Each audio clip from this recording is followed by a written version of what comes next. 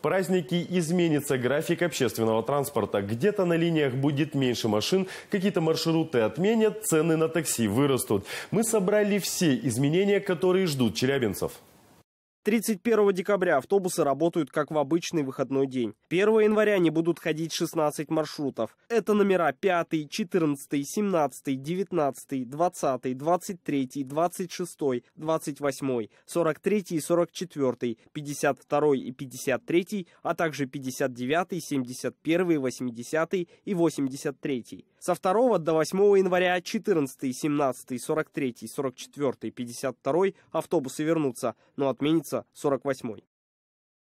Трамваи и троллейбусы 31 декабря ходят по расписанию рабочего дня. 1 и 2 до 10 утра машин на линиях будет меньше почти на 2/3, после 10 на треть. Отменяют троллейбусы номер 1, 6, 11 и 16, а также 10 и 18 трамвай. С 3 до 8 января электротранспорт курсирует по расписанию выходного дня. Те же маршруты не работают, только 16-й троллейбус вернется.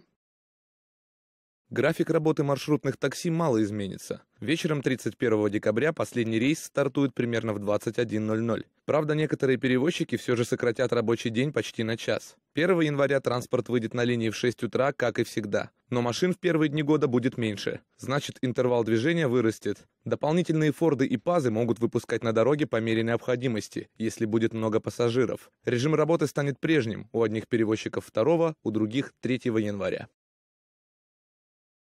Службы заказа такси уже предупредили о повышении цен. В новогоднюю ночь и первые 2 дня января тарифы могут вырасти на 20 и даже 100%, то есть вдвое, в зависимости от перевозчика. Это нужно, чтобы стимулировать водителей работать в праздники. В интернет-такси вроде Яндекса и Убера фиксированного роста нет, но будут работать повышающие коэффициенты в час пик. Чем больше заказов сразу, тем выше цена и наоборот. После праздников вернутся старые цены.